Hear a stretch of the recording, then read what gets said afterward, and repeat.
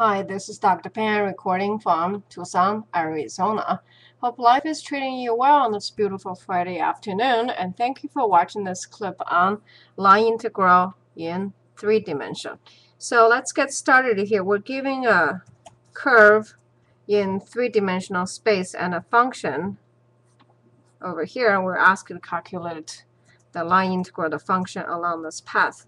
The way we do this one is line integral over here in 3-dimension is equal to function itself times, this look like arc length, dx dt squared plus dy dt squared plus dz dt squared. Okay, so let's calculate each part separately. Of course, this part, let's put it on the side. Dx dt, that's easy, that's 1. Dy dt here we have 3 t squared, taking derivative, which is equal to 6t. Okay, dz dt is going to be 18t squared.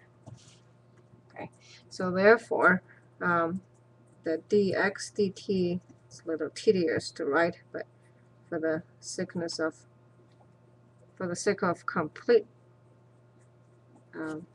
let's just go through the trouble writing everything down. So you have 1 plus 6t squared. Let's put a radical sign on it because we're going to be taking radical sign anyhow. 18t squared, the whole thing squared. Now hopefully we're lucky here that we have a complete square actually. This part is 36t squared. So as you can see, it's 2ab. So it's 1 plus t squared, the whole thing squared.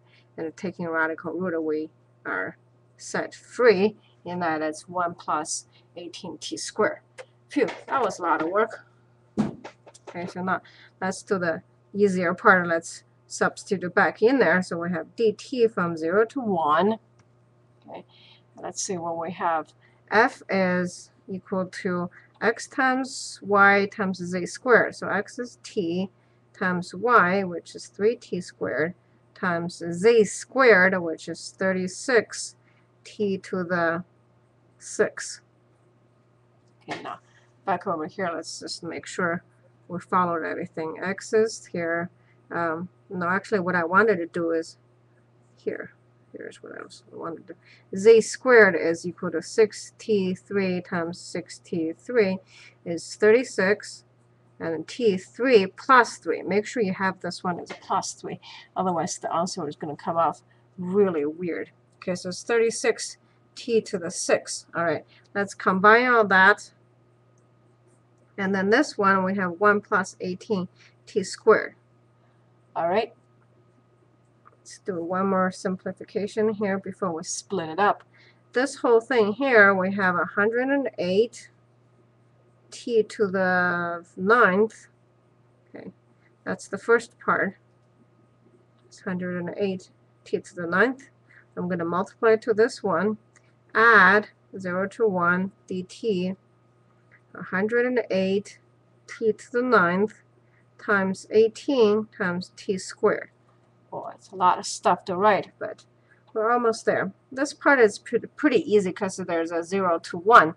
So basically, we're going to have 108 t to the 10 divided by 10. That's how we integrate 0 to 1. And when we evaluate the lower limit, it's just going to be 0 to make life a little easier for us. On this side, we have 108 times 18. Let's say t to the 11. Inside the integral, so when I come out, I would have t to the 12 divided by 12, 0 to 1.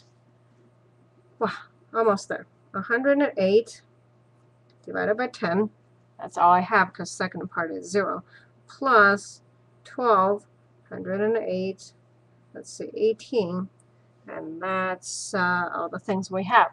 Simplify over here a little bit, and we have a 5, 54 over here, and this one cancels. I believe it's a 9. Okay, so 162, and our final answer here is going to be 864. I think the quick review, well actually let's have a quick math break.